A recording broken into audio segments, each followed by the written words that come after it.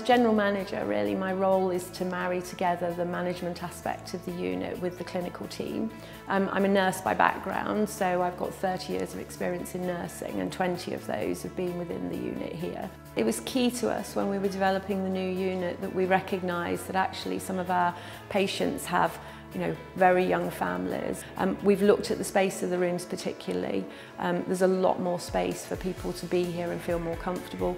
The majority of our patients are brain injury patients, but we also provide generic neurological rehabilitation service.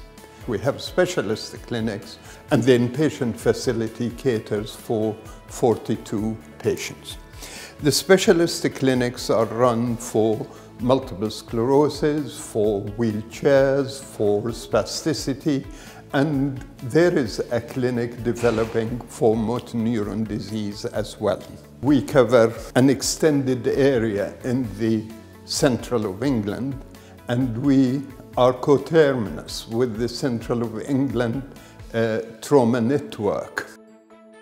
We've developed our own assessment called the STAR, which is the sensory tool to assess responsiveness, and it is a very multidisciplinary assessment.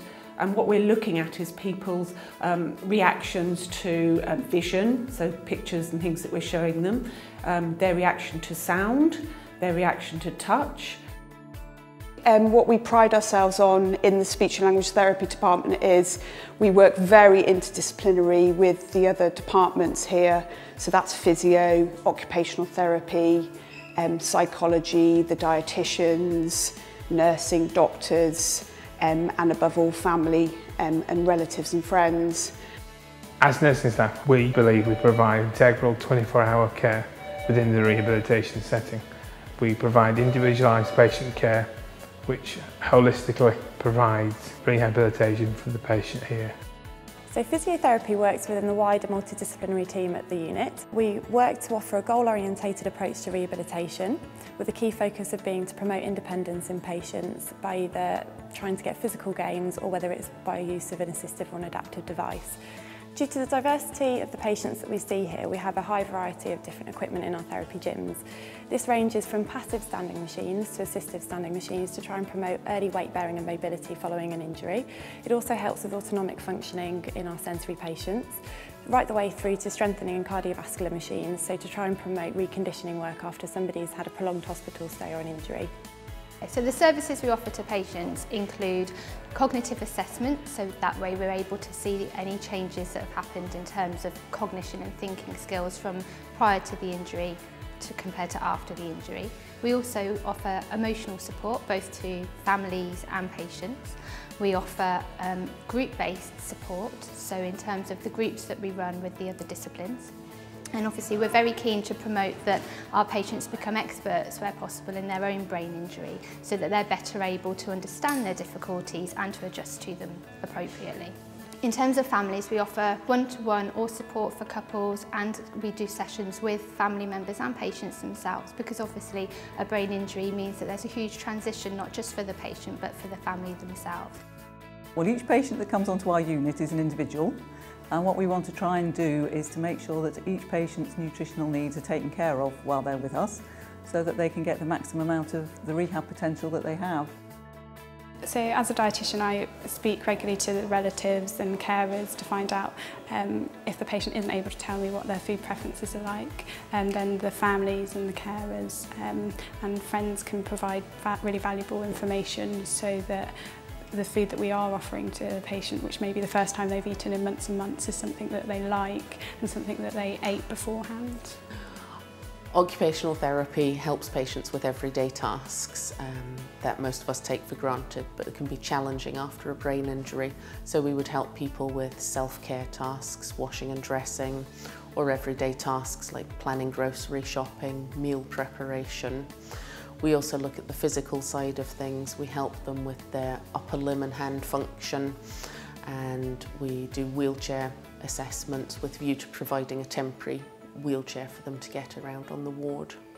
The facilities we have are an independent living flat, a kitchen, a laundry, an upper limb treatment room, and access to the local shops where we can practice everyday tasks and help the patient prepare for discharge. In terms of working with the family, it's very important to involve them, and we have regular goal planning meetings and progress meetings where the family have the chance to come in and meet with the team, including occupational therapy, and be involved in their relatives' rehabilitation. I decided to volunteer because 5 years ago I had a very serious brain injury, and after a long spell in hospital I came to Leamington for therapy, and I wasn't very good around people, and one of the therapists suggested that I went to Warwickshire College. I went and did art and crafts. I'd never done anything like that before. And I found I could draw and paint, and it became my lifeline. I asked if it was possible to do art with the patients, and that's how it all started, and it's just been amazing. It's as pleasant here on the unit as it can be when you're in hospital. It's nice and bright and friendly, and the new building's much better because it's much bigger, and a lot of us here have never been in a wheelchair before, and it's very different trying to manoeuvre yourself around in a chair. So this ward is built specifically around that, so you don't get stuck between a door and a wall. The staff have always got time to sit and have a chat with you if you want to talk about something, so that's nice as well. There's lots of places just to relax and have a natter. Really, I think from what I want to strive for in the unit, along with the clinicians, is to make sure that we continue to give excellent care, that we continue to clinically develop the area so it remains an area of excellence across the region and both nationally.